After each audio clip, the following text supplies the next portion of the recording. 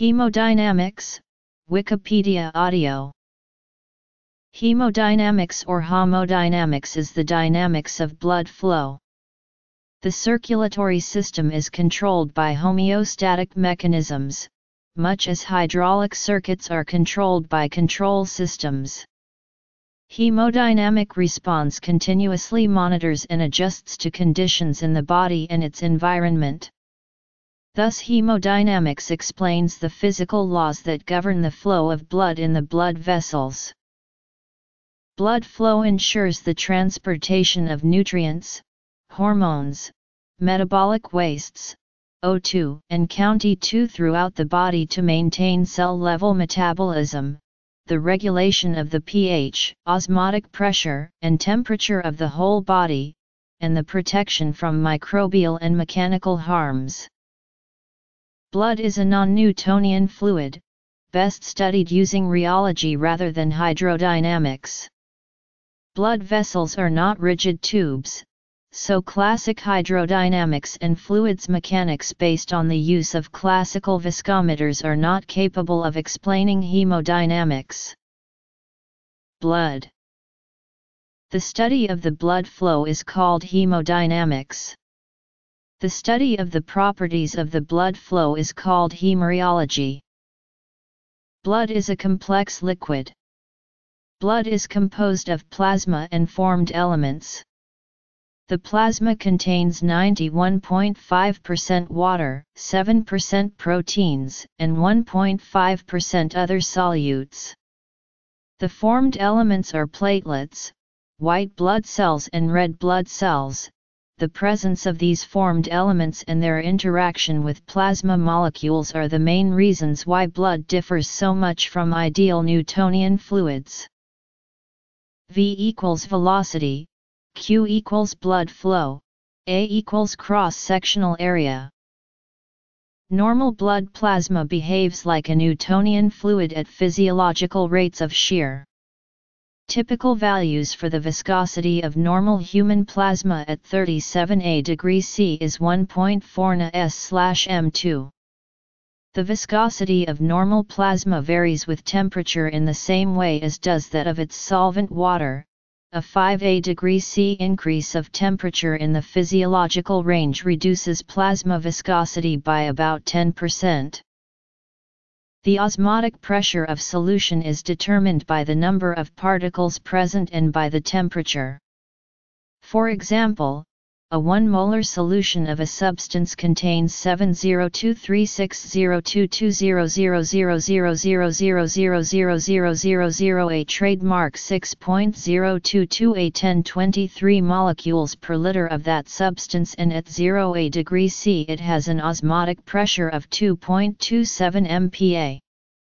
The osmotic pressure of the plasma affects the mechanics of the circulation in several ways. An alteration of the osmotic pressure difference across the membrane of a blood cell causes a shift of water and a change of cell volume. The changes in shape and flexibility affect the mechanical properties of whole blood.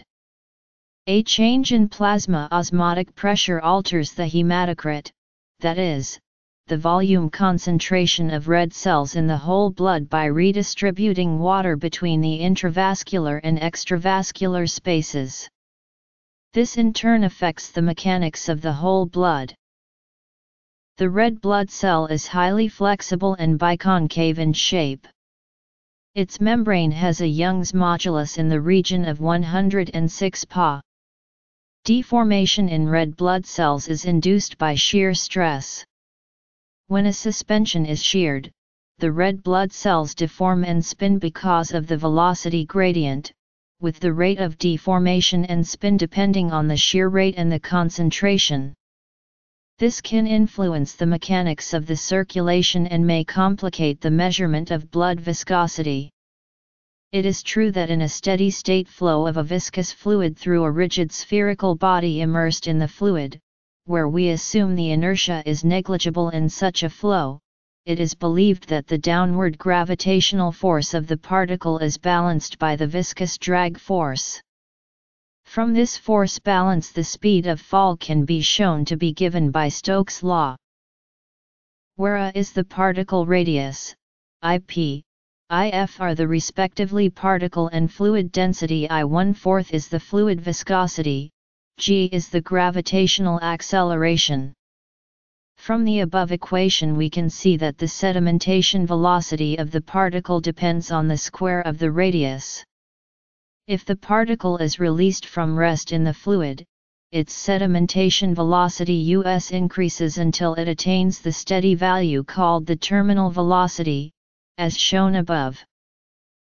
We have looked at blood flow and blood composition. Before we look at the main issue, hemodilution, let us take a brief history into the use of blood.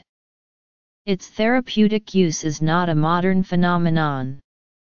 Egyptian writings dates back at least 2000 years suggest oral ingestion of blood as a Euro-sovereign remedia Euro trademark for leprosy.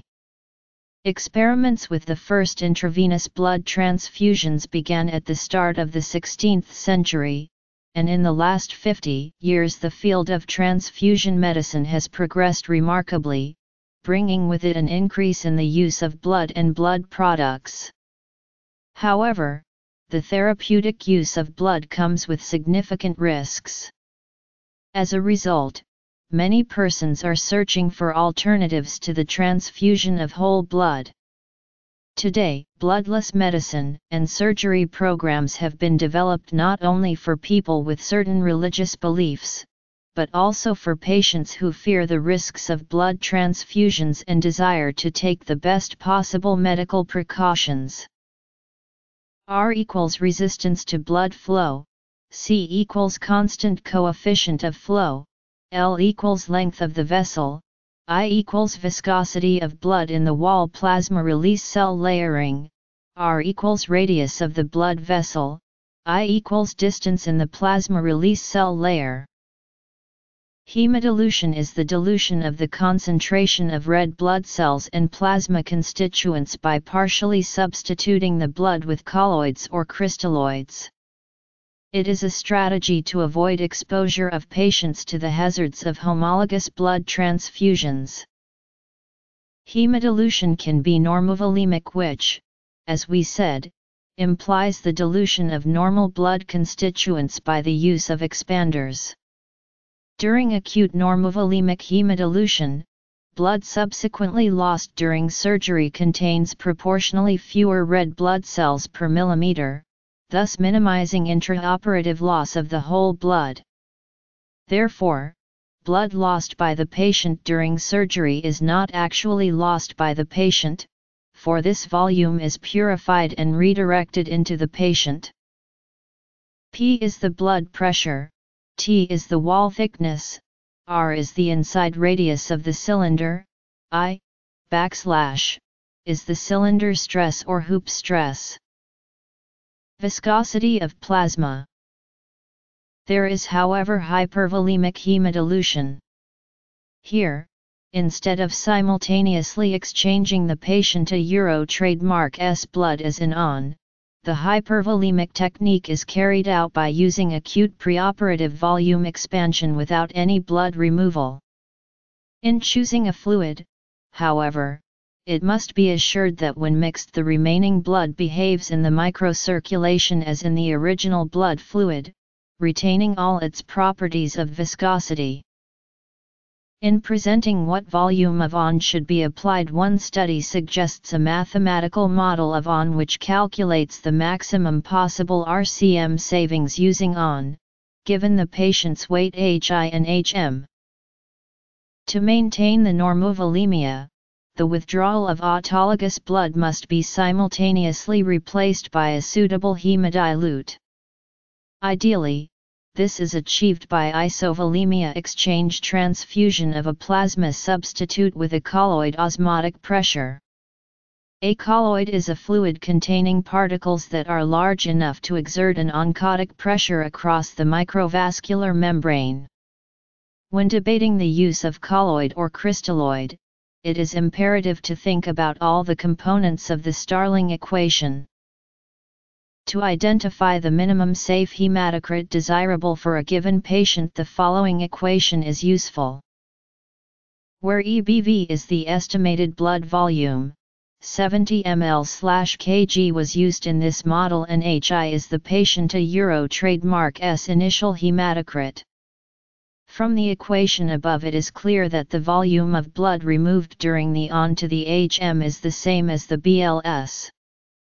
How much blood is to be removed is usually based on the weight, not the volume. The number of units that need to be removed to hemodilute to the maximum safe hematocrit can be found by. This is based on the assumption that each unit removed by hemodilution has a volume of 450 ml. The model assumes that the hemodilute value is equal to the HM prior to surgery, therefore, the retransfusion of blood obtained by hemodilution must begin when SBL begins. The RCM available for retransfusion after ON can be calculated from the patient's HI and the final hematocrit after hemodilution. The maximum SBL that is possible when ON is used without falling below HM is found by assuming that all the blood removed during ON is returned to the patient at a rate sufficient to maintain the hematocrit at the minimum safe level. Osmotic pressure of plasma. Red blood cells.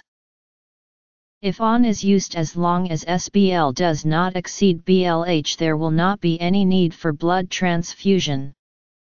We can conclude from the foregoing that H should therefore not exceed S. The difference between the BLH and the BLS therefore is the incremental surgical blood loss possible when using ON. F is the force exerted circumferentially on an area of the cylinder wall that has the following two lengths as sides. T is the radial thickness of the cylinder, L is the axial length of the cylinder. Hemodilution. Result: blood flow, cardiac output, turbulence. When expressed in terms of the RCM, MAP equals mean arterial pressure, BP/dia equals diastolic blood pressure, BP/SYS equals systolic blood pressure. Where RCMI is the red cell mass that would have to be administered using homologous blood to maintain the HM if ON is not used, and blood loss equals BLH. CO equals cardiac output, MAP equals mean arterial pressure, the average pressure of blood as it leaves the heart, RAP equals right atrial pressure, the average pressure of blood as it returns to the heart, TPR equals total peripheral resistance. The model used assumes ON used for a 70 kg patient with an estimated blood volume of 70 ml/kg. A range of HI and HM was evaluated to understand conditions where hemodilution is necessary to benefit the patient. Velocity. The result of the model calculations are presented in a table given in the appendix for a range of HI from 0.30 to 0.50 with ON performed to minimum hematocrits from 0.30 to 0.15. Given a HI of 0.40, if the HM is assumed to be 0.25. Then from the equation above, the RCM count is still high and ON is not necessary, if BLS does not exceed 2303 ml, since the hematocrit will not fall below HM, although 5 units of blood must be removed during hemodilution.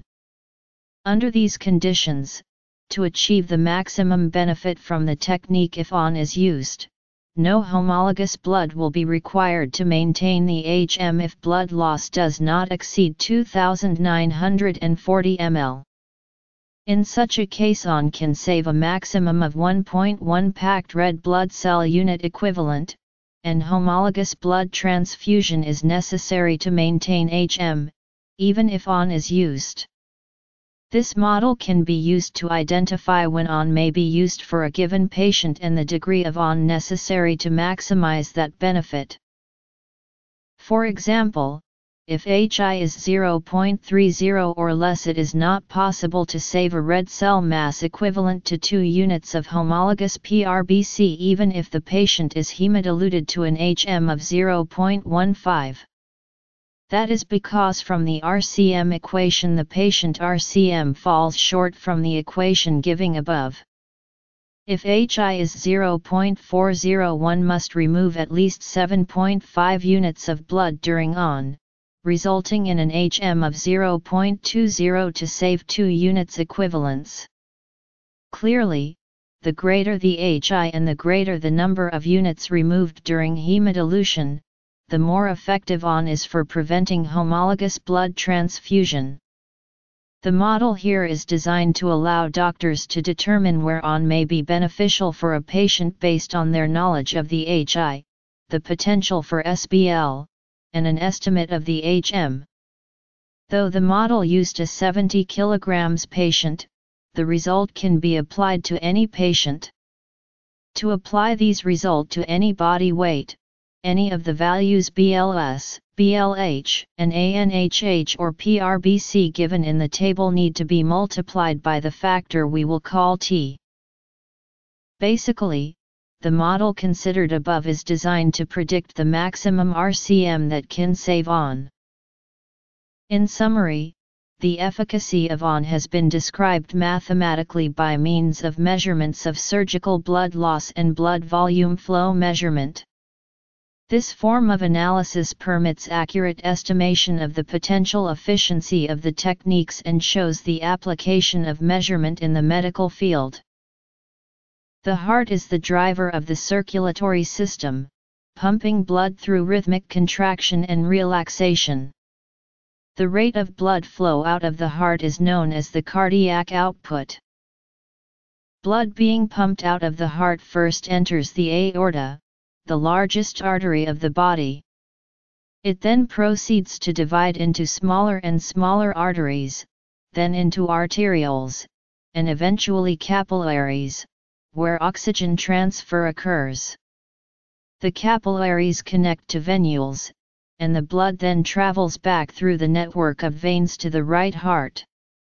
The microcirculation the arterioles, capillaries, and venules constitutes most of the area of the vascular system and is the site of the transfer of O2, glucose, and enzyme substrates into the cells. The venous system returns the deoxygenated blood to the right heart where it is pumped into the lungs to become oxygenated and CO2 and other gaseous wastes exchanged and expelled during breathing. Blood then returns to the left side of the heart where it begins the process again. In a normal circulatory system, the volume of blood returning to the heart each minute is approximately equal to the volume that is pumped out each minute. Because of this, the velocity of blood flow across each level of the circulatory system is primarily determined by the total cross-sectional area of that level. This is mathematically expressed by the following equation. Blood vessels, where blood flow is also affected by the smoothness of the vessels, resulting in either turbulent or laminar flow. Smoothness is reduced by the buildup of fatty deposits on the arterial walls. Vascular resistance. The Raynaud trademark S number is a relationship that helps determine the behavior of a fluid in a tube, in this case blood in the vessel. The equation for this dimensionless relationship is written as wall tension, stress, capacitance. The Raynaud trademark S number is directly proportional to the velocity and diameter of the tube. Note that NR is directly proportional to the mean velocity as well as the diameter. A Raynaud trademark S number of less than 2300 is laminar fluid flow, which is characterized by constant flow motion, whereas a value of over 4000 is represented as turbulent flow. Due to its smaller radius and lowest velocity compared to other vessels, the Raynaud-Euro trademark S number at the capillaries is very low, resulting in laminar instead of turbulent flow. Often expressed in cm/s. This value is inversely related to the total cross-sectional area of the blood vessel and also differs per cross-section, because in normal condition the blood flow has laminar characteristics.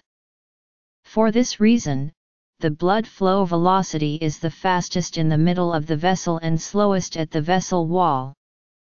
In most cases, the mean velocity is used. There are many ways to measure blood flow velocity, like video capillary microscoping with frame-to-frame analysis, or laser Doppler anemometry. Blood velocities in arteries are higher during systole than during diastole. One parameter to quantify this difference is the pulsatility index, which is equal to the difference between the peak systolic velocity and the minimum diastolic velocity divided by the mean velocity during the cardiac cycle. This value decreases with distance from the heart. Resistance is also related to vessel radius, vessel length, and blood viscosity. In a first approach based on fluids, as indicated by the Hagina-Euro-Poiseuille equation, the equation is as follows.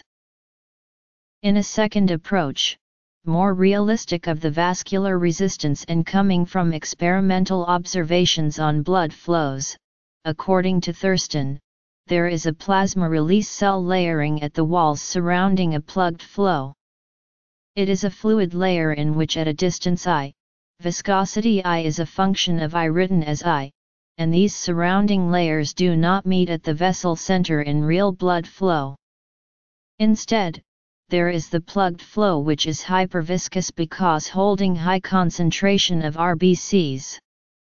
Thurston assembled this layer to the flow resistance to describe blood flow by means of a viscosity I and thickness I from the wall layer.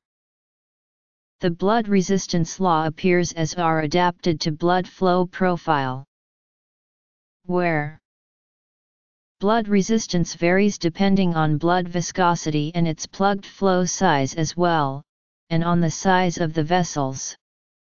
Assuming steady, laminar flow in the vessel, the blood vessel's behavior is similar to that of a pipe. For instance, if P1 and P2 R pressures are at the ends of the tube, the pressure drop/gradient is. The larger arteries, including all large enough to see without magnification, are conduits with low vascular resistance with high flow rates that generate only small drops in pressure. The smaller arteries and arterioles have higher resistance, and confer the main blood pressure drop across major arteries to capillaries in the circulatory system. In the arterioles, blood pressure is lower than in the major arteries. This is due to bifurcations, which cause a drop in pressure. The more bifurcations, the higher the total cross-sectional area, therefore the pressure across the surface drops. This is why the arterioles have the highest pressure drop. The pressure drop of the arterioles is the product of flow rate and resistance, AP equals QX resistance. The high resistance observed in the arterioles, which factor largely in the AP, is a result of a smaller radius of about 30 am. The smaller the radius of a tube, the larger the resistance to fluid flow. Immediately following the arterioles are the capillaries. Following the logic observed in the arterioles, we expect the blood pressure to be lower in the capillaries compared to the arterioles. Since pressure is a function of force per unit area, the larger the surface area, the lesser the pressure when an external force acts on it. Though the radii of the capillaries are very small, the network of capillaries have the largest surface area in the vascular network. They are known to have the largest surface area in the human vascular network. The larger the total cross-sectional area, the lower the mean velocity as well as the pressure. Substances called vasoconstrictors can reduce the size of blood vessels, thereby increasing blood pressure. Vasodilators increase the size of blood vessels, thereby decreasing arterial pressure. If the blood viscosity increases, the result is an increase in arterial pressure. Certain medical conditions can change the viscosity of the blood. For instance, anemia reduces viscosity, whereas increased red blood cell concentration increases viscosity. It had been thought that aspirin and related blood thinner drugs decreased the viscosity of blood, but instead studies found that they act by reducing the tendency of the blood to clot.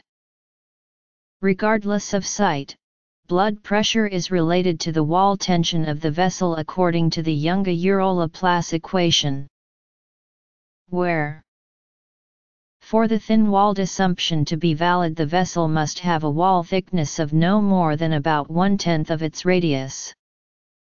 The cylinder's stress, in turn, is the average force exerted circumferentially in the cylinder wall, and can be described as where when force is applied to a material it starts to deform or move.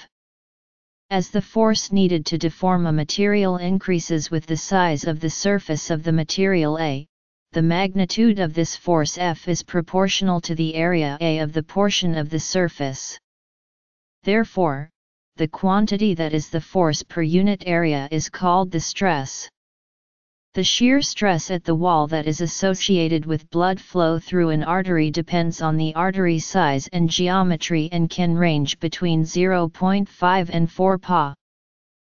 Under normal conditions, to avoid atherogenesis, thrombosis, smooth muscle proliferation and endothelial apoptosis, shear stress maintains its magnitude and direction within an acceptable range.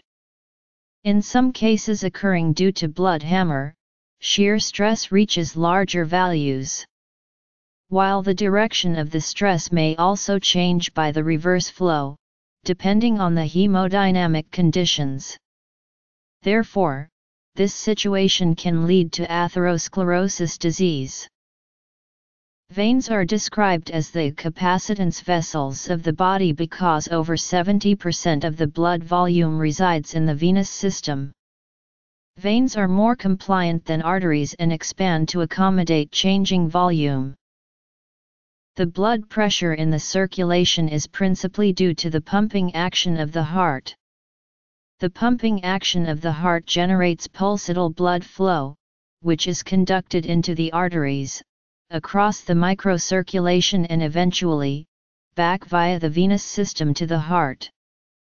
During each heartbeat, systemic arterial blood pressure varies between a maximum and a minimum pressure. In physiology, these are often simplified into one value, the mean arterial pressure, which is calculated as follows. Where differences in mean blood pressure are responsible for blood flow from one location to another in the circulation. The rate of mean blood flow depends on both blood pressure and the resistance to flow presented by the blood vessels.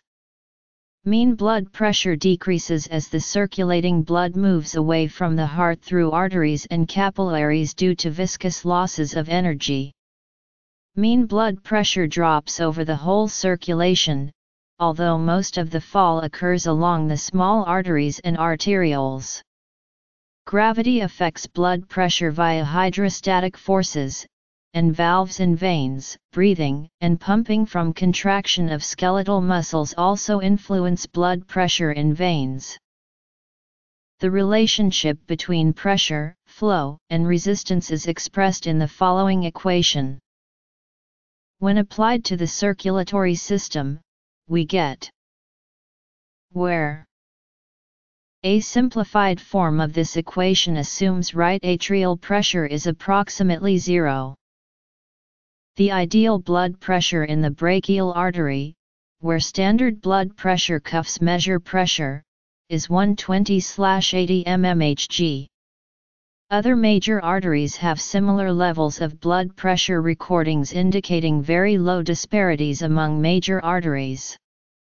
In the innominate artery, the average reading is 110/70 mmHg, the right subclavian artery averages 120/80 and the abdominal aorta is 110/70 mmHg.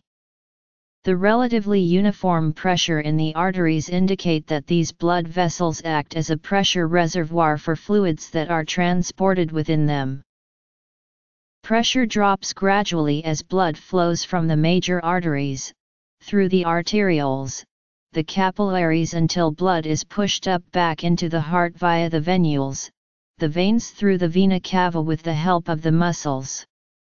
At any given pressure drop, the flow rate is determined by the resistance to the blood flow. In the arteries, with the absence of diseases, there is very little or no resistance to blood. The vessel diameter is the most principal determinant to control resistance. Compared to other smaller vessels in the body, the artery has a much bigger diameter, therefore the resistance is low. The arm-leg gradient is the difference between the blood pressure measured in the arms and that measured in the legs. It is normally less than 10 mm Hg, but may be increased in e.g. coarctation of the aorta. Hemodynamic monitoring is the observation of hemodynamic parameters over time, such as blood pressure and heart rate. Blood pressure can be monitored either invasively through an inserted blood pressure transducer assembly, or non-invasively by repeatedly measuring the blood pressure with an inflatable blood pressure cuff. The word hemodynamics uses combining forms of hema and dynamics, thus the dynamics of blood. The vowel of the hema syllable is variously written according to the AE/E variation. Blood pressure. Clinical significance. Monitoring. Glossary. Etymology and pronunciation. Notes and references. Bibliography.